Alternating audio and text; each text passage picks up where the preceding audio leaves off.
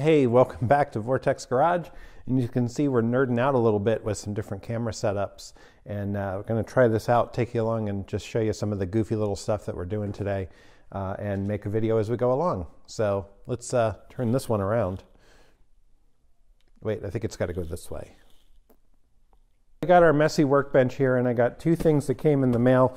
One, I've been meaning to get one of these for a while, and I finally did it and picked up one of these belt sanders, an air belt sander. Didn't want to get the one from Harbor Freight, so I wanted to step up. Where's my razor blade? I need my razor blade. Here's one. Can you believe how messy this place is? I am such a messy person. Everyone thinks I'm organized, and I'm absolutely not. I just feign it every once in a while. This is an Astro pneumatic. Great, drop that. Drop the belts here. Comes with a couple little sanding belts, and I also picked up some replacements. This is, oh, it's already got one mounted. That makes life easy. So I'll have to put a air fitting in here, but this is a pneumatic air sander, and this will help me get into tight areas on the Spitfire, which is sitting over here. And it'll also help with spot weld grinding. I know a lot of people like to use these to grind spot welds, so I should probably just take it out of the package. So just imagine this kind of coming in. Well, let me go to one that you can probably see. This coming in, you could actually just grind away a spot weld right there with this and not have to use the drill every single time. So you can also adjust this in terms of how it sits, and this will allow you to get in the tight spaces, things like that. So I've been kind of eyeing these for a while and wanted to pick one up. So I went with the Astro pneumatic one, which was a pretty mid-range price. It's probably low mid-range, to be honest with you, in terms of price, but it's a step up from the Harbor Freight one. And well, we're going to give it a try, see how it works later this weekend. The other thing I got, haven't opened yet, it's mail day. It's an eBay purchase. Can you even see what I'm doing? No. See, I got to learn. I'll adjust this down as I'm doing stuff. See, I'm learning, and you're coming along for the learning. So this is something I needed for my daily driver. I can figure out how to open it. This was actually in another bubble wrapped package before I got to this one. So the seller was good to wrap it up because it is wrapped up even more. A replacement mirror. So this is for the Lincoln Town Car. I don't know how it happened. I don't know if somebody hit me in a parking lot or if it was just a failure of the actual glass itself. But this is an auto dimming and heated mirror. And on mine, it just started getting really cloudy, and all of the liquid crystal material, whatever it would do to activate the dimming feature, just sort of drained to the bottom. So we'll do a video and show you how to replace this. But I did want to open it up and make sure that it looks nice. It's obviously a used piece. This was 39 bucks, so $40, which seems like a lot for a piece of glass, but it is, like I said, heated. Hey, look, there I am. It's heated and dimming. So as you look on the back, it's got a electrical connector. Looks like it's got a little ground connector right here. And then these clips that hold it in. Looks like another connector here. So it looks like connectors probably for the heating element versus the dimming element. I would imagine this is the heating element, and this is probably for the dimmer, but who knows? I'm just looking at it. I've never really pulled one of these apart on this particular car. But we'll get to that. But the good news is it looks nice and clean. It doesn't have any cracks on mine. Like I said, it looks like there's maybe a crack here or this side. We'll show you when we get to it. You don't want to see all this now because we'll have a separate video. So it's very cold today. It's in the high 20s. I know some other states are having it worse than we are. We're used to getting snow this time of year, so it's not a huge deal. But we had this really interesting ice storm. It was, fortunately for us, it wasn't ice that stuck to the trees and brought trees down and ruined things, but it was these weird ice pellets. And they had fallen off the roof. I'll show you with the other camera. Basically came up over the roof and kind of stacked up, and this turned into this giant chunk of ice right here. Let me show you.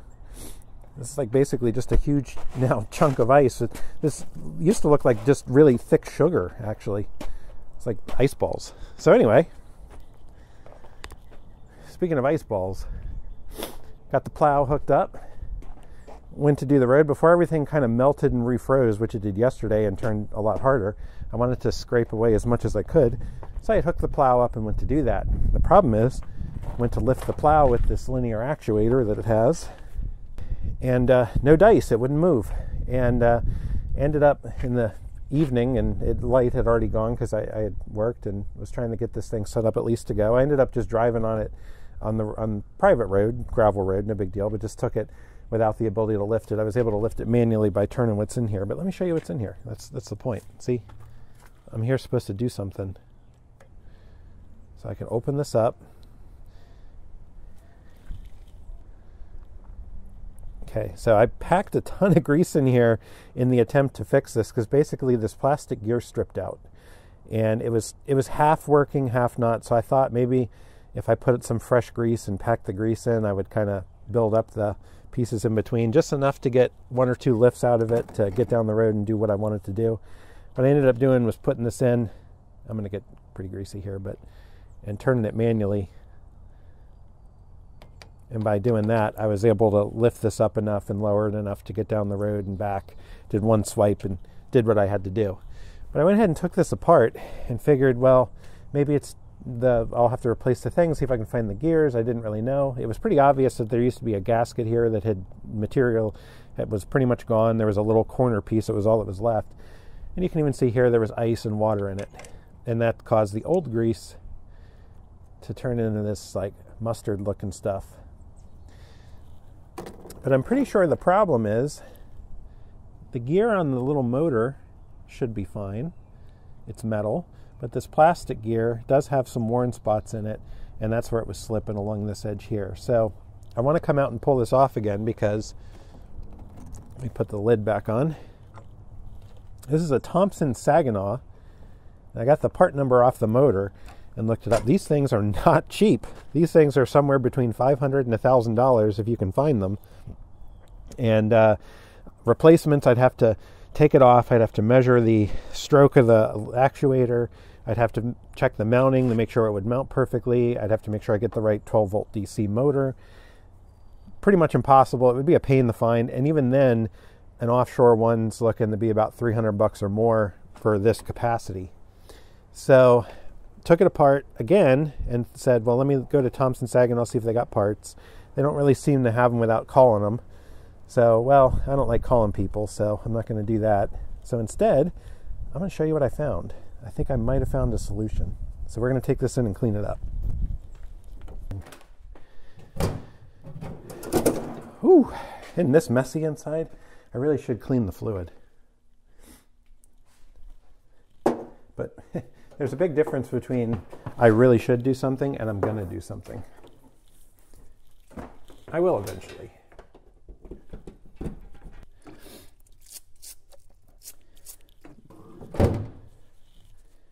Okay, we'll set that right there. I don't know why I have to narrate everything, because it's usually really boring anyway. So I'm like not making it exciting. All right, now I don't know if you can see there, but here's one spot where this is where it really stripped bad. The rest of it doesn't look that bad, which kind of has me a little worried.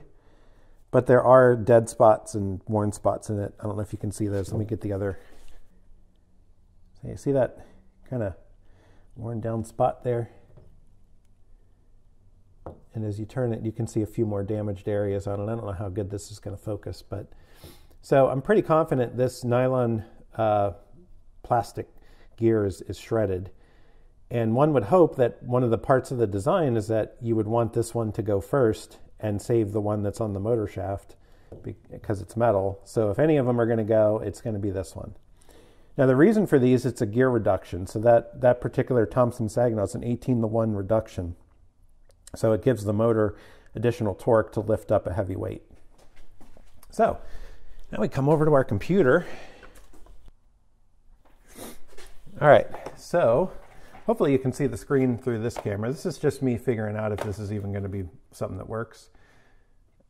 So I went to Amazon, looked up 18-to-1 gears. This isn't the first thing I did. I actually spent a couple hours last night looking up Thompson-Saginaw parts and linear actuators, and I finally stumbled happily on a picture of one of these, and I was like, hey, this looks like the gear. So I went to click on it. It was on Amazon.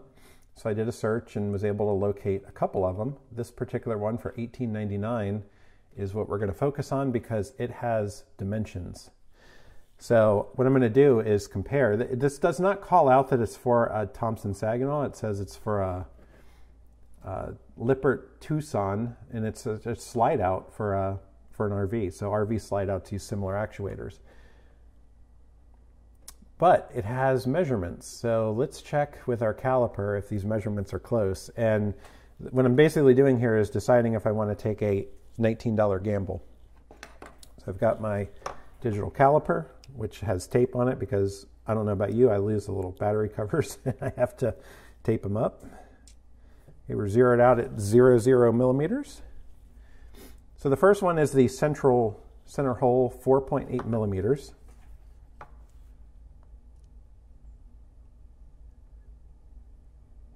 All right, that's 4.8. Look at that, we used the back piece there, 4.72, but if I hold it down and tighten it, it's 4.81. All right, that matches. Our center sprocket, I'm going to have to count the teeth, but let's at least get the measurement, 28.4 millimeters. 28.58. If I squeeze it, I could probably bring it to 28.4, pretty close to it. That's awfully close. I'd say that's close enough. All right, the larger gear, 57.1 millimeter. The nice thing too, I don't know if you can see, but it's 18-to-1. So I'm assuming there's probably some commonalities of design in these things when you talk gear ratios. So let's find a nice spot that's not worn down too much. So 56.79, and we're looking for 57.1. So that's actually good because what we're guessing is that this one is slightly worn down. So if that's the case, the new one will be slightly wider in diameter just by a tiny bit, which will help it grab the motor. And the height is 22.7 millimeters. So let's check that. That's going to be a little tougher, only because the height I'm a little less worried about, because if you look, they have a little raised lip on that one. This one doesn't. I could always grind that down if it's not perfect. So I'm not too worried about that. Let me just get this where, try to get it straight and level. So about like that. So something close like that. 22.7. Look at that. All right. So I'm pretty confident this is the right one. So the only thing that I really want to do, all right, I got a little speck of dirt on this sprocket right here. I don't know if you can see that, or this tooth of the gear. Let me count around. So I won't count that one. I'll count it when I come back. So 1, 2, 3, 4, 2, 23, 24, 25. I thought it said somewhere, yeah, here it is. Larger teeth count 25. Small teeth count 85. That looks like 85 to me, right? I suppose I could count them. Let's see if I can. All right, so there's a mark. I won't count that one. 1, 2, 3, 80. 85, was it 86? This moved. Small teeth count 85. I think this was actually there, so I think that is 85. So, all right, I'm actually pretty confident that this is it. So I'm not logged in on this computer, but I'm going to hop on my phone, and I'm pretty sure this is Prime, and it is going to show up Monday or Tuesday. So maybe this one isn't. Fastest delivery Friday, February 26th. Right now it's February 20th, I think. But there's a bunch of these on there. One of them I had saved on my phone. I'll validate that it has the same specs, and if so, I'll order that one that's Prime. It'll be here Monday or Tuesday. Otherwise, I'm going to order this one, which I just validated, and it'll be here in a week or so.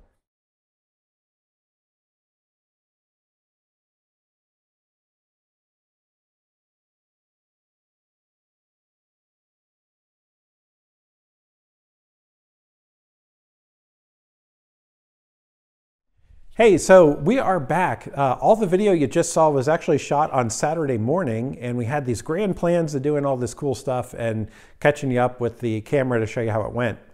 Well, how it went is I ended up having to do a lot of stuff for the day job and ended up working with that the entire weekend and didn't do anything else in the shop after cutting that video. This is the way it goes sometimes, right?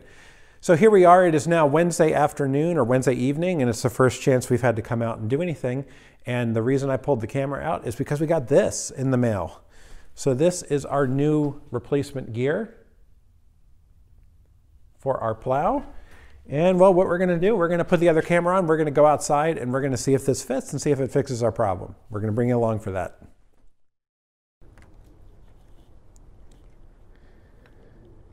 All right.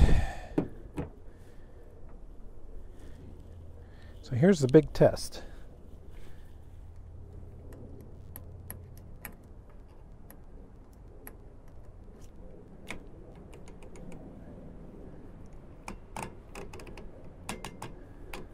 Well, let me show you on this one.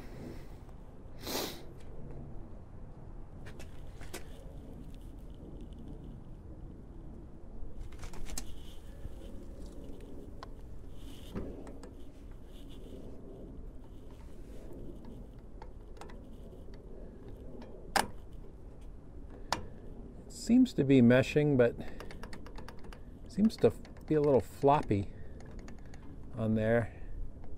I think the only way to find out is to close her up and see how it does, because this might latch into the piece on the top and hold this a little steady. But this whole pin right here seems loose.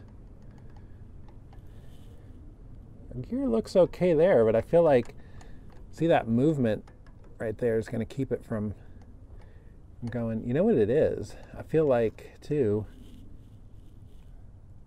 that little ridge right there. So we're back at our little table here. Let's just take this out and check our measurements.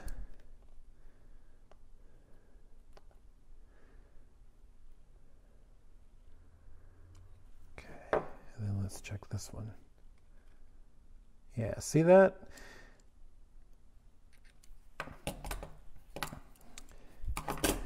This little ridge right here, whoops. This little ridge right there, I'm pretty sure it's riding up on that, and that's what's causing it to rock back and forth. So what we're going to do, we're going to pop over to the bench grinder. We're just going to shave that off right there. It's going to be super quick.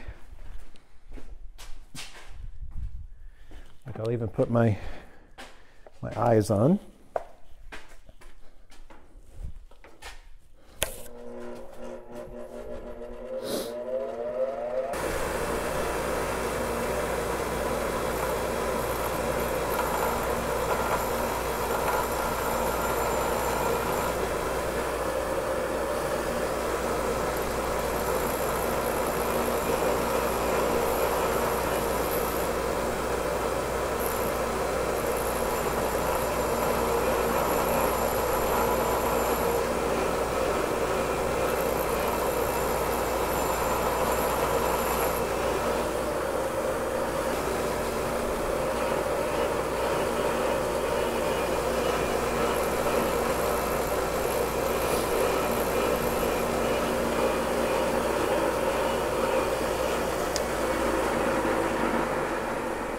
Hey, it's effectively gone.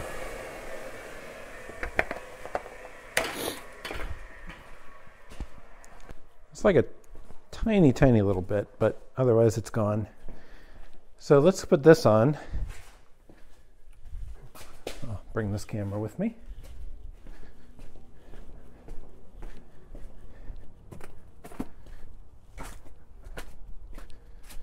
Let's not slip on the ice.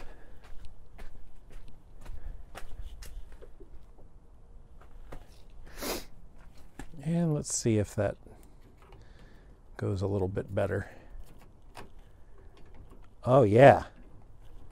Like, it doesn't rock as much, and it feels like it's nice and tight. So, I still got a bunch of gross grease packed in here, but really I just want to test this. If this ends up working today, then what I'll do is take this whole thing apart, clean all the gears, really I just want to see if it's going to work.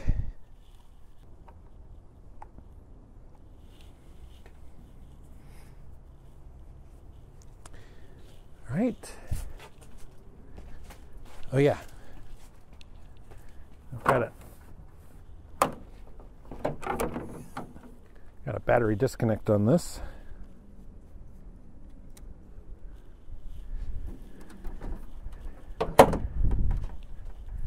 Let's go into the cab of the truck and we'll try it out.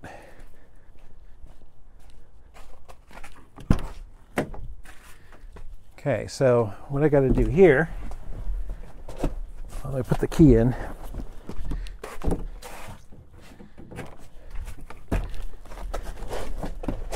So I got the camera out there still, which is cool, but let me put this key in.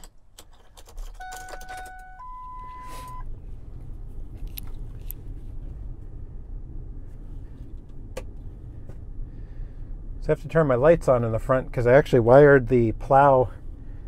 The trigger for the relay for the plow is wired into this light circuit, and it was just a really quick thing to get this down the road for the winter. And I think one of my lights is burned out, or it's they're cheap lights, probably got water in it. All right, so I can see on my front cam. So let's see.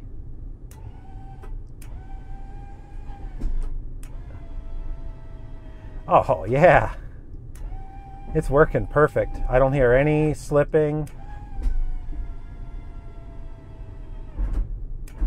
And that's the limiter. So that's at its top.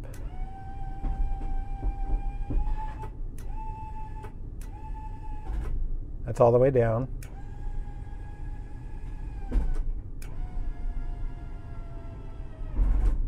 And that's lifted all the way up.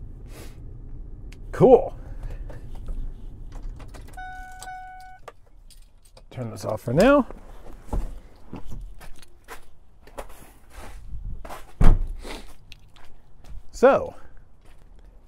So this is awesome. For 15 bucks, our plow is back in action, and all it took was that gear and a little bit of grinding on it, and all just in the nick of time, because today it's 63 degrees out. But you never know, out here, even in the first couple weeks of March, you can get some snow. So we'll see how it goes, and if we need it, our plow is working, and worst case, it'll be the end of the season. We'll be able to put it away, seal it up, and know it'll be ready for next season. All right, we'll catch up with you in a bit. So as it turned out, this video wasn't exactly what we thought it would be, especially since it took several days to end up getting it done. But it turned out into us showing you us getting that gear working in the plow, which is pretty cool. But like I said, originally, this was supposed to be kind of an IRL, start of an IRL series, which is why I got this cool little thing that I wear this GoPro with now. And the whole idea is that as I do things, I like to give nice edited videos, but sometimes it takes me a while to have time to edit and get things up. So it'd be kind of cool to share a little bit more often some more raw and uncut stuff that we're doing. So maybe as we're doing work on the weekends or even in an evening, we'll grab the camera and just, even if it's a minute or two, to say, hey, this is what we did, and show you what it looks like. We'll be able to post that up for those of you who might enjoy that. It's not going to stop any of our edited stuff from coming. It'll just be additional content, which is pretty cool. So let me know what you think. If you like that, we're going to add it, and we'll try to keep it up. Maybe do it like a weekly thing. Who knows, maybe even more. But knowing me, maybe even less. We'll see. We'll do the best we can, and that's all that matters.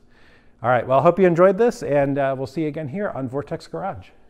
And we'll start the Fury.